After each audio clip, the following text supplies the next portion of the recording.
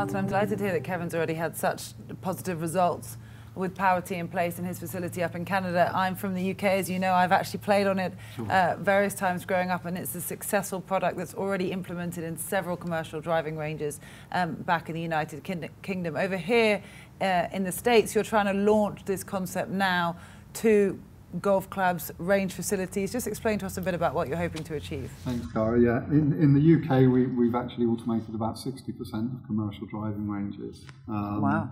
Which is, to transform an industry like that really is the stamp of how good the product is for everybody. There really are no negatives to the product. We've come to America. The economy struggled, golf has struggled. We feel now the timing is very good. We're speaking to a lot of range owners. They're seeing growth in their businesses naturally. So we think it's a really good time to bring Power Tee to these people and help them grow their businesses. Have you had objections from anyone in the industry over here so far? There's always a short-term skepticism to anything new. And automation is certainly not new. There are patents dating back to 1905 for automated golf tees. It's a very simple and obvious idea. Anyone who's wrestled with the game of golf has been frustrated by this ability of having to tee the golf ball. I think you mentioned yourself that you get very used to it very quickly. Yeah. And that's transferred into about 3,500 patents for automated golf tees. What Power Tee has done over the 20 years that we've been working with the range industry is developed a very reliable and robust product with a very reliable and robust business model.